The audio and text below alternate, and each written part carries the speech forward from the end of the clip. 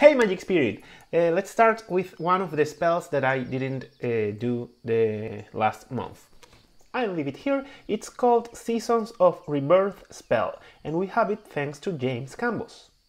And you will need a garden hoe or shovel and a watering can. If you live in an apartment, you may use a dish of potting soil and an old spoon, or any suitable substitute. It's very easy. According to the author, in this ritual, two elements, earth and water, are combined to honor the return of spring, the season of rebirth. Begin by going out to your garden or yard. Turn a small spot of earth with your hoe or shovel just enough to loosen the soil. Then sprinkle the turned soil with some water. As you do so, say, "Water combine with the earth, earth combine with water. May your union bring about the season of rebirth."